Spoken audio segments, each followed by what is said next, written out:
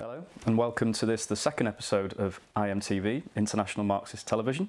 I'm Josh Holroyd, I'm a writer at socialist.net, Socialist Appeal, and today joined with me in our secret revolutionary bunker is Jorge Martin of the International Marxist Tendency, a regular writer at the website www.marxist.com and the international secretary of the Hands Off Venezuela campaign. And this week we're going to be discussing Venezuela, where at the weekend there will be elections on the 20th of May. Now, last year, you may remember, all over the world there were many images of serious economic problems, demonstrations, rioting, and a huge amount of coverage, especially in the media over here in Britain. But Jorge, you've been following the Bolivarian Revolution, the process in Venezuela, pretty much since the beginning of the revolution with the election of Hugo Chavez in 1998. So I think the first question that I would like to ask, and I imagine our viewers/listeners would like to know about, is what is the Bolivarian Revolution and what has it achieved? Yes, the Bolivarian Revolution, as you said, started more or less about 20 years ago in '98 when Chavez was elected for the first time as president.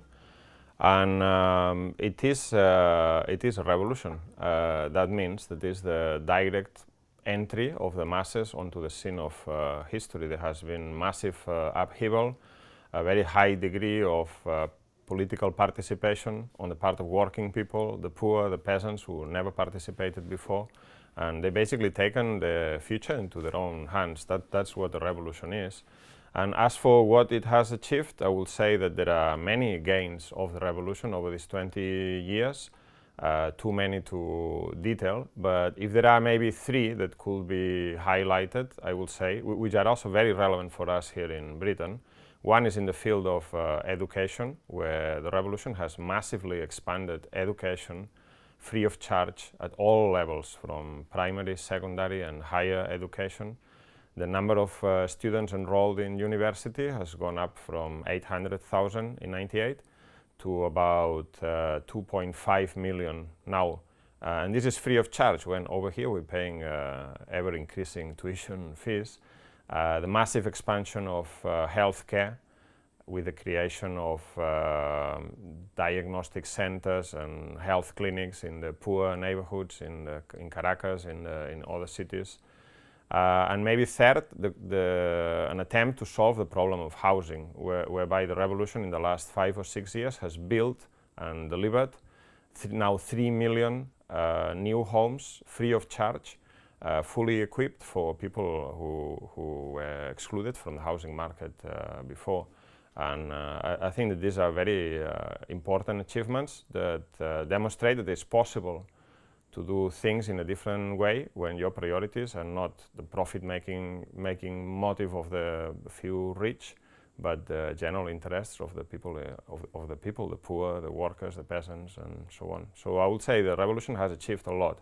It's in a very difficult situation now, but there are many very important gains, and also many important experiences of the people participating directly in politics. Workers' control in many state-owned companies, factory occupations, land occupations by different groups of peasants, the people organizing themselves in the neighborhoods, in the main cities. And as you mentioned earlier, it sounds from some of what you were saying that there has been a retreat, if you like, in some of these gains. You mentioned that workers' control has dwindled to an extent. And of course, many people would already be aware of some of the economic difficulties. And where do you think that fits in with the story of the revolution? Yeah, there's two things. Always there was, for the last 20 years of the Bolivarian Revolution, there has always been a conflict, a tension between the revolutionary initiative from below and the state apparatus that was trying to block that. And in most cases, Chavez played the role of pushing the movement forward and then being pushed by the movement himself. But there was always, and Chavez recognized that, a bureaucracy, a layer of bureaucracy that will sabotage and try to prevent the revolutionary initiative of the masses from being put into place. And this has been there always, but it has had a bigger impact as the revolution has gone on, because people become demoralized or become skeptical if they see that what they want to fight for is being blocked. by bureaucrats who call themselves socialists or Bolivarian, who dress in a red shirt, but at the end of the day they're implementing bureaucratic measures to prevent the workers from taking control. As for the economic crisis, it's we must say clearly that the situation in Venezuela right now is bad. It's very bad. There's been a very serious economic recession for the last 4 years or perhaps 5 years, massive contraction of the economy. And this has created many serious problems for the living conditions of working people. It has been accompanied by scarcity of basic food products, medicine, hyperinflation, which has now reached levels of hyperinflation.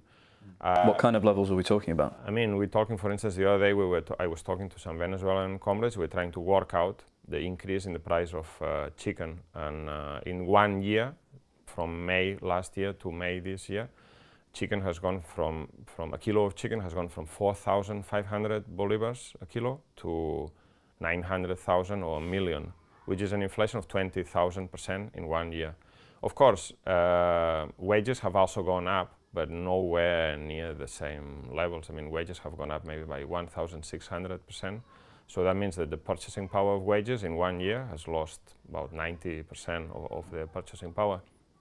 But what's important to see is that the bourgeois media over here, they will say, oh, that's because of socialism. Socialism has failed in Venezuela. The implementation of socialist policies have led to this economic disaster. When in fact, I will say it's precisely the opposite. What Chavez did and then Maduro continued was an attempt, in reality, if you boil down the policies to the core, was an attempt to regulate the capitalist economy, which is something you cannot do. They, for instance, introduced price controls in order to prevent inflation. They introduced foreign exchange controls in order to prevent the flight of capital. And this never worked. The capitalists, as long as they own the means of production, the banks, the land, and so on, they always find a way to go around any regulations that you want to introduce. So in reality, what has not worked in Venezuela is not socialism, i.e. the state monopoly of the economy and the democratic management of the economy in the benefit of the majority, but rather the fact that too much of the economy was still left in private hands. And the oligarchy, the capitalists, the bankers, the landowners used the ownership of the means of production, land and capital, to sabotage the revolution, because they're fundamentally opposed to this revolution. So there's an element of deliberate, conscious sabotage going on. Maduro himself, for some time now, has been talking about an economic war. And how much of a role do you think that plays? Is this purely propaganda by Maduro? Is it a real thing? And to what extent is it driving the crisis? There's clearly an economic war. Over many years, there have been, for instance, instances in which the police have entered, or the National Guard have entered into warehouses belonging to private capitalists, where food items that were not available in the market were stored in massive amounts. But I will say that this is part. You can call it an economic war. It is deliberate sabotage. But at the same time, if you are a capitalist, from a purely capitalist point of view, if the government tells you you have to sell maize flour or rice at this particular price, and you don't think you're making enough profit, then you simply won't sell it. Or you'll sell it in the black market, or you'll sell it abroad in Colombia, where you can make a higher rate of profit. So in reality, it is economic war, but at the same time, it is the consequence of trying to regulate capitalism, which is something you cannot do. Capitalism is based on the freedom of the capitalist to invest or not according to the profit that they can make out of that. Capitalism is not based on the interest of the general public or the majority of the population. So that's another factor. And a third factor, I will say, is the fact that Venezuela has been hit very hard by the economic crisis of capitalism worldwide and the slowdown of the Chinese economy.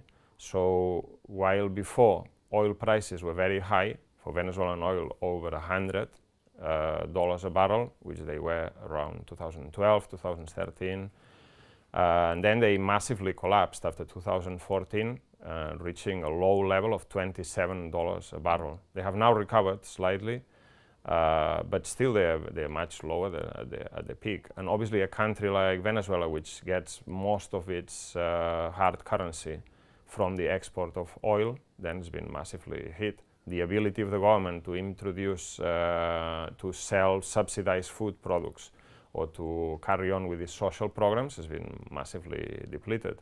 Foreign reserves have gone down, and so this is really the cause of the crisis in Venezuela. The crisis is aggravated by a number of other factors, but at the bottom of the crisis is the crisis of world capitalism and its effects in a country that produces one single product for export. Talk about the opposition a bit, actually. The way that they're presented, so speaking from Britain, the way that they're often presented on the BBC is as democratic fighters who are facing up to a corrupt authoritarian regime, destroying the country's economy, and what they want is fair elections so that they can, you know, solve the problems in Venezuelan society. Yes. Well, some of what you've told me suggests that's perhaps an element of spin in that. What else do you think is relevant to the opposition here? I would say it's almost the opposite. In fact, the main section of the Venezuelan opposition are boycotting the presidential elections that are coming up this weekend, after spending 1 year demanding that these elections take place. The elections were not supposed to take place this early. They were supposed to take place later on because the term of office of Maduro hasn't finished. But the opposition demanded the elections, early elections. We want elections for everything and this and that. And now that the elections are taking place, they're refusing to participate. And what that suggests to me is that they know they're going to lose these elections, like they've lost most of the elections over the last 20 years, with 2 exceptions.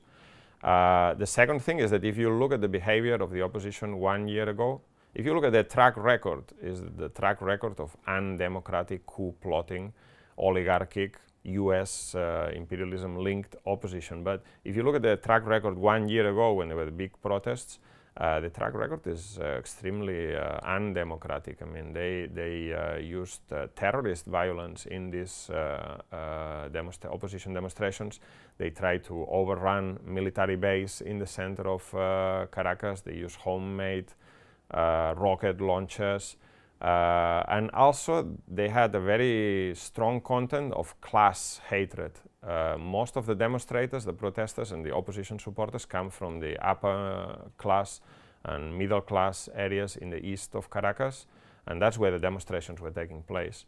And for instance, there were 2 or 3 incidents in which people who looked like Chavista supporters, maybe because they looked poor or dark skinned, and they were set upon by the opposition protesters. In one case, one person was set on fire, and he could have died from his injuries just because he didn't look the right shade of skin color, or because he was coming from a poor neighborhood. So this is the real content of the Venezuelan opposition. They said they thought he was a thief. Yeah. Because obviously anyone who is from a poor neighborhood must be a thief, or anyone who supports the Chavez revolution must be a thief. That's the way they think. And they never reconcile themselves with the fact that they've lost all these elections, all these years. They now control the National Assembly, but if you look at the track record of the opposition-dominated National Assembly, the legislation they attempted to bring forward was very undemocratic. For instance, they wanted to privatize the housing schemes that the government had created, saying that people had the right to to the ownership of their home. But in reality, what this means, and we know this in this country, will have been the privatization of public housing stock and a massive increase in prices and the exclusion of people from the housing market again.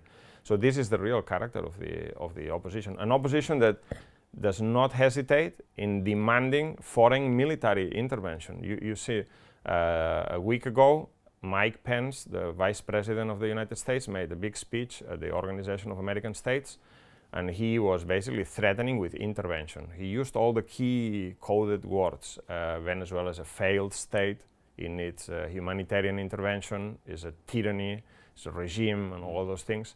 And then he said, and there are a number of very courageous leaders of the opposition here, and they are also in favor of these measures. And they've openly called for military intervention. We know that military intervention by the United States in any country of the world only creates destruction, chaos, and suffering for the population of that country.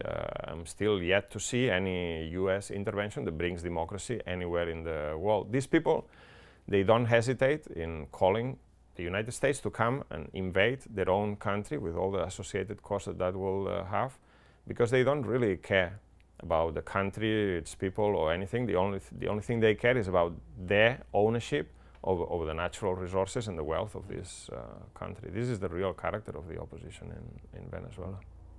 We should probably explain the situation currently, the political situation in Venezuela is that you have a national assembly, like a parliament, which from 2015 onwards, from the end of 2015, is now majority opposition.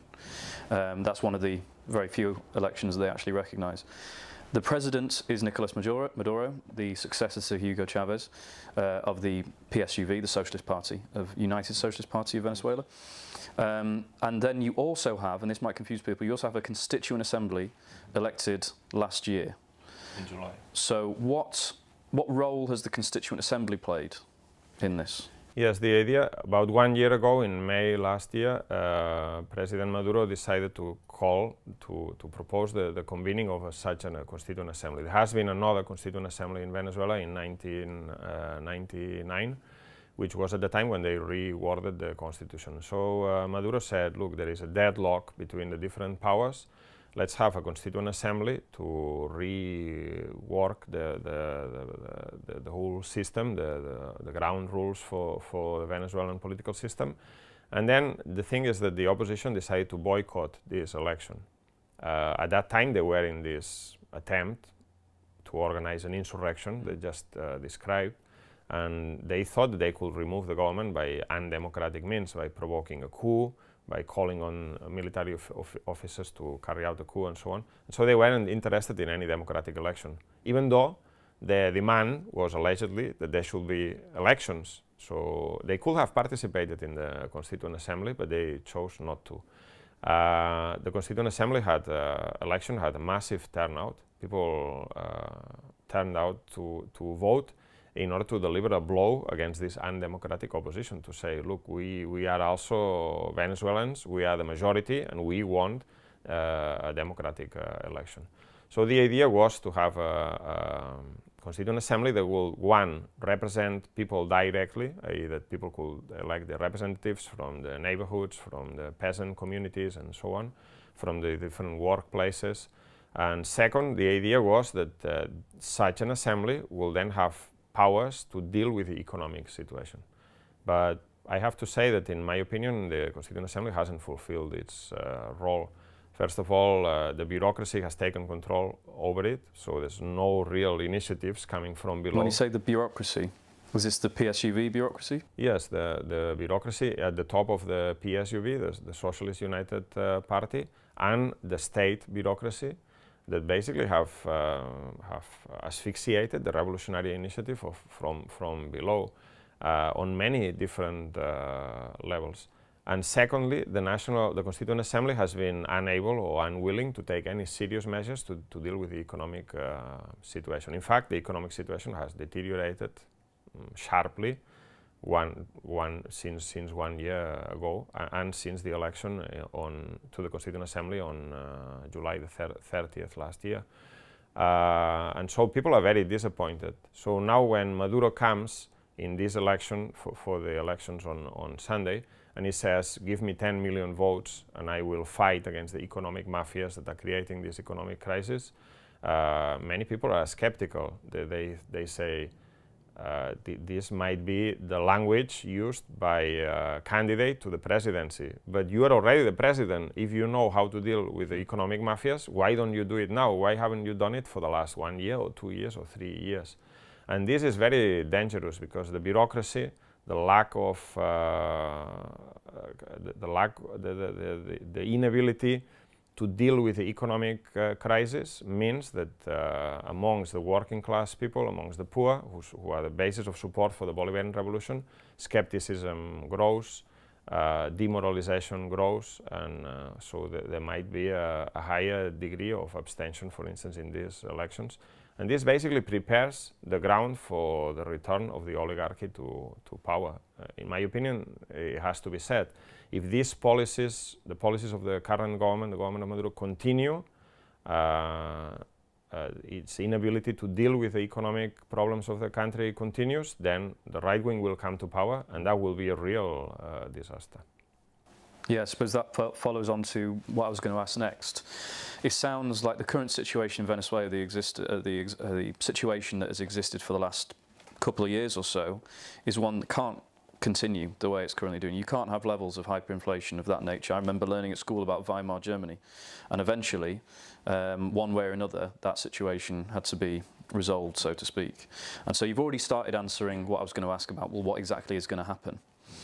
But kind of apart from that, or alongside that, what do you think the tasks for socialists in Venezuela, first of all, are right now and in the short to medium term? Well, I think first of all we need to ask ourselves, there is a serious, very serious economic crisis in Venezuela. No one is able to deny that. So what will be a program that will allow the government to deal with this economic crisis? In my opinion, there are only two ways out of this economic crisis. One is the way that the ruling class, the oligarchy, wants, and they will implement if they come to power, whether they come to power through foreign intervention, military coup, an insurrection, or whatever, or they come to power by democratic means, by winning another election. They will implement the following program. There is now in Venezuela a massive fiscal deficit, i.e. the government is spending more than what is taking in revenue, tax revenue, oil revenue, and so on. And the government is basically printing money in order to bridge that. That's a very important contributing factor to hyperinflation. But there's only two ways of solving this. The ruling class want to close that gap, the fiscal gap, by cutting expenditure. So they will basically destroy all the social programs, destroy the healthcare program, destroy the university education, privatize all the state-owned companies, open up, in inverted commas, PDVSA to foreign investment. They will carry out a massive austerity package in order to make the workers and the poor pay for the price, the full price of the crisis. That's one way of solving the economic crisis, one way in which the workers will pay. The other way to solve the economic crisis is basically to nationalize, to expropriate the capitalist class. The capitalist class that's sabotaging the economy, that's funding and creating these undemocratic coup plots and attempting to bring down the government by undemocratic means.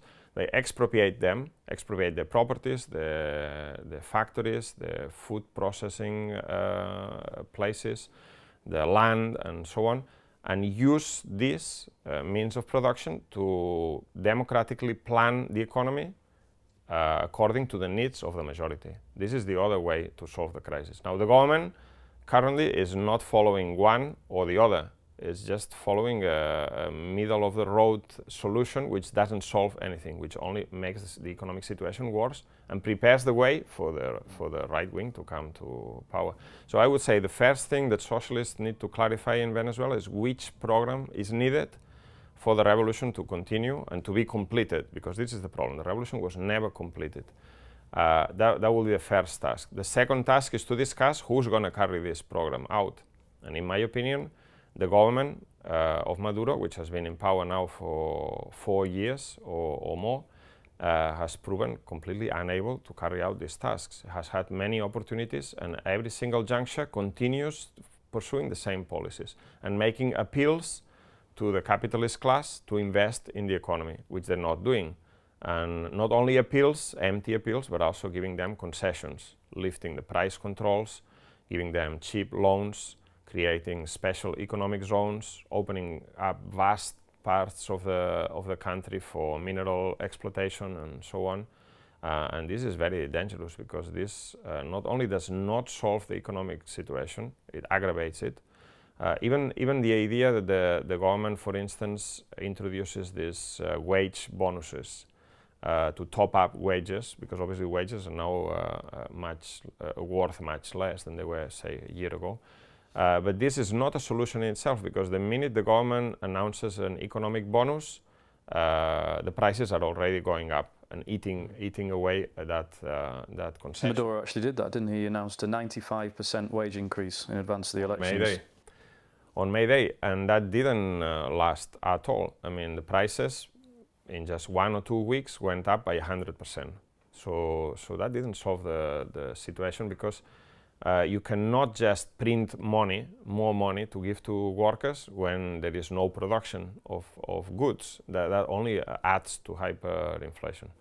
So the second question that we need to ask ourselves is who's going to carry out this program. There are many forces in Venezuela within the Bolivarian Revolution that are still attached to the legacy of Hugo Chavez. And Chavez, before he died, he made a couple of very important speeches. One was Golpe de Timón, turn the rudder. And he basically said, the problem here is that we still have a capitalist economy. We call things socialist, socialist university or socialist housing project, whatever, but they're not socialist, they exist in a capitalist economy. So the first thing that needs to be sorted out is the question that we need to move towards a socialist economy, he said. And the second is that we need to destroy, pulverize, I think is the word he used, the bourgeois state, which is still blocking the revolutionary initiative of the people, and create a communal state, a state based on the communes, a workers and peasants state. And he was talking about the bureaucracy, he was taking aim at the bureaucracy with that, wasn't he? Yeah, I mean, he was actually, in this turn the rather speech, he was actually telling off his own ministers for not having carried out what they should have. And so what I'm trying to say is that there are still many forces in Venezuela who are loyal to the idea of the Bolivarian Revolution, to the ideals, which is also the democratic participation of people in production, workers' control, peasant communes. But they're isolated, they are scattered, they're not politically organized at the national level. And I think that there is a need for a revolutionary alternative to come from within the Bolivarian movement, which carries out a socialist program that can deal with the danger of the right wing and imperialism, and can also clear from within the ranks of the Bolivarian Revolution the bureaucracy, the reformists, which are carrying out policies that prepare a disaster for the Bolivarian Revolution. Mm. So I suppose part of your message for this election is that socialists in Venezuela are going to have to look beyond it, effectively, to start rebuilding really the... Many people in Venezuela will in these elections vote for Maduro, not so much because they are convinced that his policies are correct. They can see that the situation is not improving, but they will vote as a way of blocking the right wing and imperialism. The imperialist meddling in Venezuela is very important. There are sanctions being implemented that prevent Venezuela from trading with other countries, that prevent companies from sending money to Venezuelan state-owned companies. And so it's very disruptive. And that's presumably making the economic crisis much worse for ordinary Venezuelans. Right? That's the idea. The idea is to create such an economic chaos that then people will say, we want to get rid of this government. So imperialist aggression is very real. It's not government propaganda, as some might tell you. It's very real and very effective, and it's growing. Now they're even talking about an oil blockade, which will really destroy the economy. So many people will vote for Maduro, not so much because they're convinced of his program or his ability to solve the situation, but rather as a way of blocking the right wing. Now, in my opinion, I sympathize with their motives. There's a class instinct. They don't want the right wing to come back to power. But at the same time, I will warn that re-electing Maduro will not solve the situation. The elections of the Constituent Assembly didn't solve the problem. The regional elections in October didn't solve the problem. Maduro has had powers enough to deal with the situation if he had a plan for over 4 or 5 years. And so the discussion should concentrate not only on what are we going to do on Sunday in the elections, who we're going to vote for or not, but above all on what program is required for completing the revolution and getting out of this economic crisis, and secondly, how to build a revolutionary alternative based on the workers, based on the peasants, in the communes, in the factories and so on, that can carry out that program to completion. Follow-up question from that is, we've talked about the leadership of these movements, we've talked about Corbyn and kind of the Labour Party specifically, but what should socialists in Britain and elsewhere outside of Venezuela be doing about what's going on in Venezuela? What can we do, basically? Yes. Well, I say our main and first task is to fight against imperialist aggression in Venezuela, imperialist meddling in Venezuela. This is the main aim of the Hands Off Venezuela campaign. The future of Venezuela should be decided by the people of Venezuela without any foreign interference. We're not just talking about the US. I mean, it is also the European Union has implemented sanctions against Venezuela. The British government has received the Venezuelan opposition leaders, the undemocratic Venezuelan opposition leaders were plotting a coup. And even in 2002, when Tony Blair was in power, they gave tacit support to the coup in Venezuela. So we must fight against imperialist aggression in Venezuela. This is our first duty as socialists in an imperialist country, and at the same time try to cut through the fog of lies and half-truths and misinformation that you see in the British media about Venezuela. This is the best contribution that we can make to help the Venezuelan revolution, as well as preparing revolution in our own country. Okay, thanks Jorge, and thank you everyone for watching or listening. I hope you've enjoyed the episode. Do tune in next time when we're going to be discussing lessons for the student movement. In the meantime, if you'd like to check out more articles, videos and other multimedia, then please go on to marxist.com or socialist.net, where you can find all sorts of material there. Thank you.